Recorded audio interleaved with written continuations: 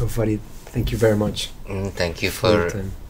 having conversation with me. Yeah, sounds good. So you proposed that we structure this a bit more in a conversational format. Mm, So let's talk about you and your project, mm, etc. I think the first thing I wanted to ask you was maybe for the audience who may not know the project really well, if you can talk a bit about Rangupa and how it came together somehow and how it's sort of evolved in the last years until what it has become today. mm. I think it's like Jakarta is very important. Mhm. After 1998, where the dictatorship fell Mm. in Indonesia, certain collectives got established, and it's not only in the art. It's also in the whatever you want, farmer, Mm. fishermen, all those kind of stuff, creative industry as well.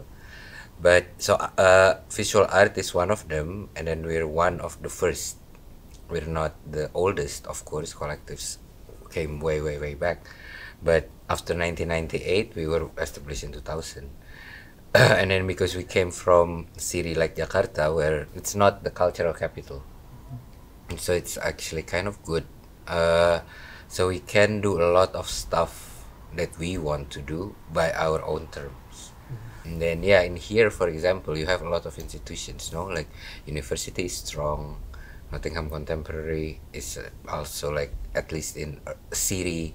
No, actually internationally as well. It's well known, all those kind of stuff. We started, of course, as we were young ones, so we started as youth, but throughout the years we've become something else.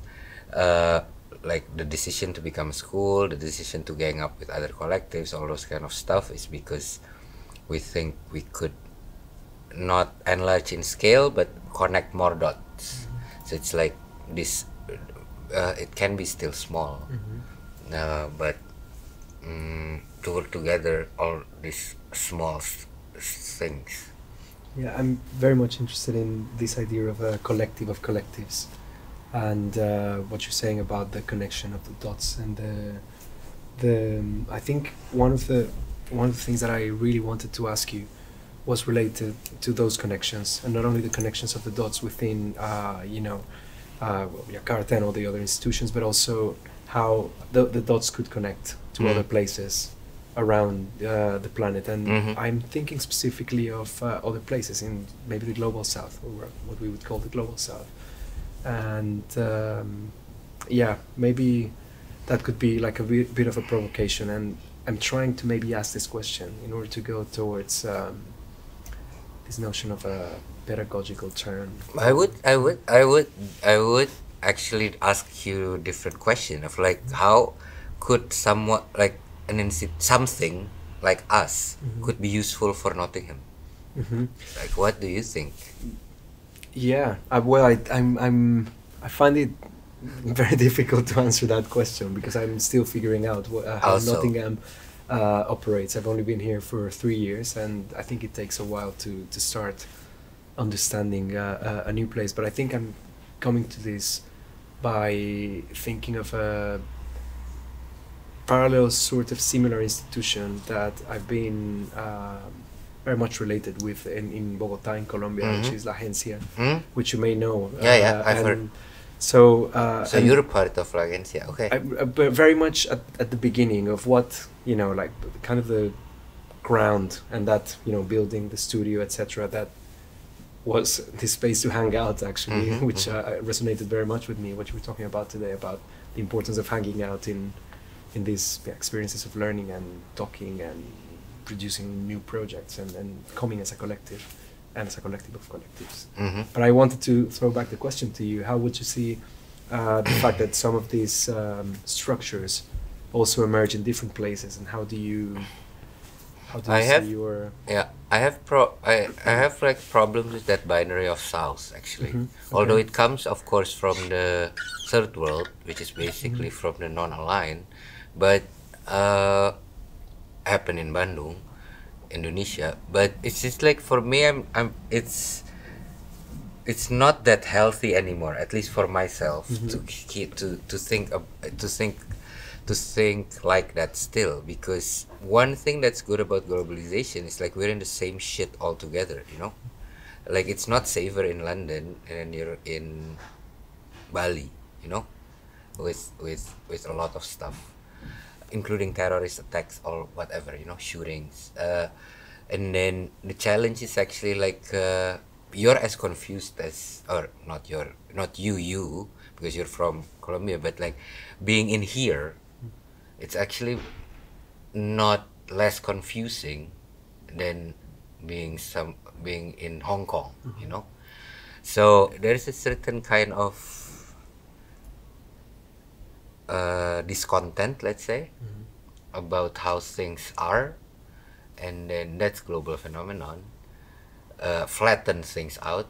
It's flat now, and then I think by doing things together, thinking together, all those kind of stuff is just one way to get out of it. Of imagining, even only in the level of imagining, through practicing though, that stuff could happen differently. And then it's not the only way, I would say, but that's how I know to do it. Yeah, and could you say something about how your your school, your pedagogic program attempts to generate other forms of knowledge production or knowledge otherwise, or if you are maybe uninterested in these terms or these ideas? It's not the way, because the knowledge we have is very different than the knowledge formal school has. No, that's what interesting, at least for us. It is a school already, but it's just like, oh, it is a platform for knowledge production already, but not a proper school. And then I think this is because of like the lack of curriculum, the lack of pressure of being productive, all those kind of stuff, you know. Competition is also another thing that is important, which needs to be challenged all the time, because we talk about it a lot tonight as well. Like that's almost the source of the problem, that you need to compete every time, you know, with even your friend. How can we think that if my friend, and this is really sincere, you know, this needs to be really sincere, if you do well, I will do well too. So there's no envy, there's no jealousy, there's no because it's not, you're not my competition, you know. Like we're building something together, whether we agree or we disagree on certain stuff, we agree on a lot of stuff, it doesn't matter. But the fact that we actually kind of like grow together, that's important. And then time needs to be played in it. We just cannot do it if we don't know each other enough, you know. And then yeah, it has been a luxury in today's system, let's say. You just cannot give time anymore to a lot of people. Yeah, time is extremely unevenly distributed. I think I wanted to ask you about the relationship between this, the pedagogic model of having like this open-ended structure that allows for a lot of other things. But I'm very curious about how it relates to other pedagogic models that are more institutionalized, I guess in Jakarta, etc. And maybe going back to your contextualization, the one that you made earlier on, in like post-dictatorship, in a post-dictatorship situation, and how do you see that, maybe the politics of that pedagogy or knowledge production or the school or however you want to call it? One thing is like maybe is to be less antagonistic towards a lot of things, including institutions. Like they're doing stuff because they believe in it. No, let them believe in it. It's fine. We just don't believe in it, and then we're doing something else. So, in the end of the day, whether the question maybe is just like whether the world is going to be better with or without that kind of practice, no, institution, for example, outside of us. Most of the time we find that it's not worse, at least. So